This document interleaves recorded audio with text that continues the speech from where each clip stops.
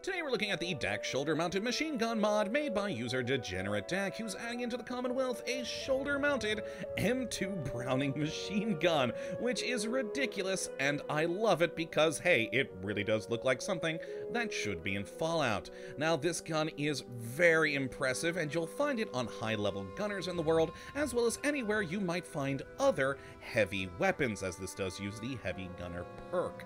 Now, it does have a decent list, but a small list, kind of modifications that'll allow you to change up the aesthetics and make this a very useful weapon even into the late game. And all in all, it's just a fun gun. It's basically like having a cannon just in your hands, which is great. So if you'd like to see a more in-depth review of this weapon, you can have a look at the link in the description, and have a good one.